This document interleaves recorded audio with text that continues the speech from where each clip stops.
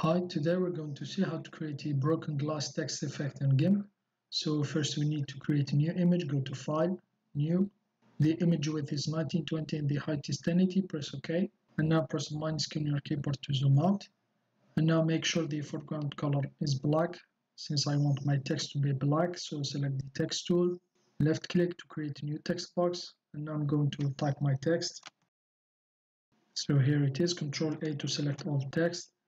And now I'm going to reduce the size to 400, press enter. So here it is, and now select the alignment tool. Left click on horizontally and then vertically. So here I think it's too much, so select the text tool again, left click, Control A to select all text. And now I'm going to change it to 350. So here it is, reselect the alignment tool. Now let's align it horizontally and then vertically. Make sure the align is relative to the image. And then right click, layer to image size. If you want to remove these squares, just select another tool. And now I'm going to add some guides here. So go to image, guides, new guide by percent.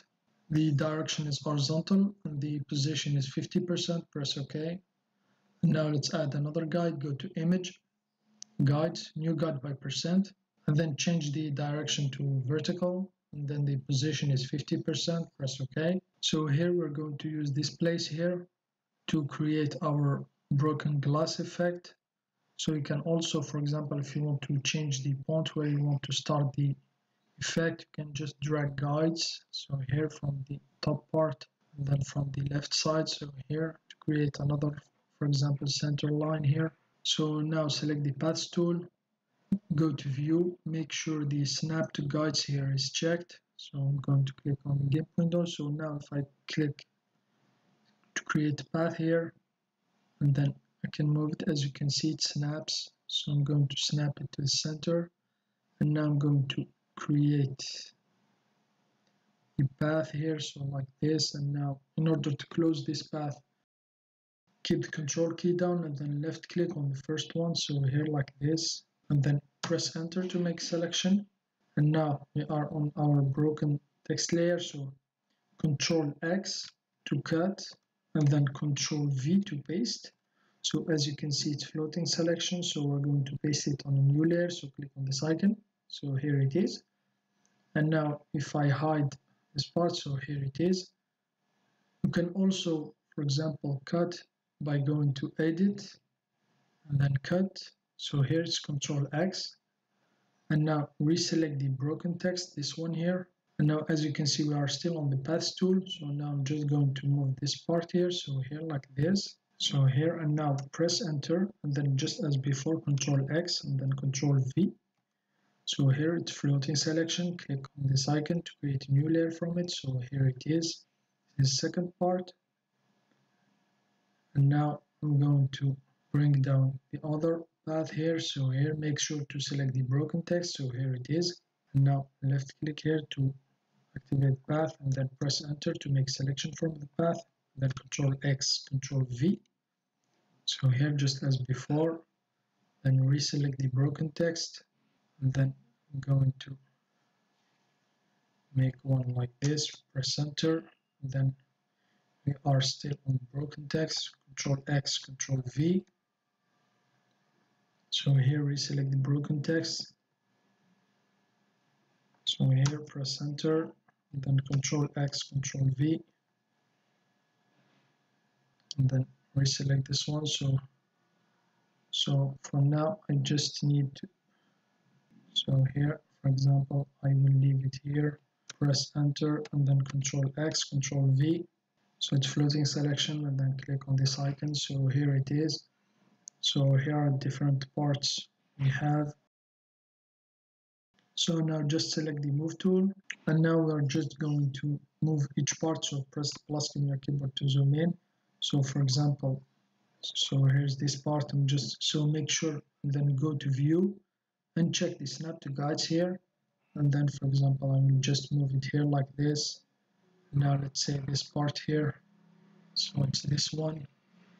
I'm going to move it so here kind of upward. So here and now this one.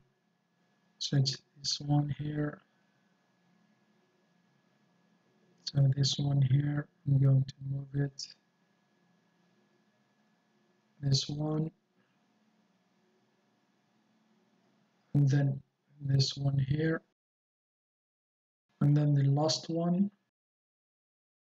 So here it is. And now press minus key on your keyboard to zoom out.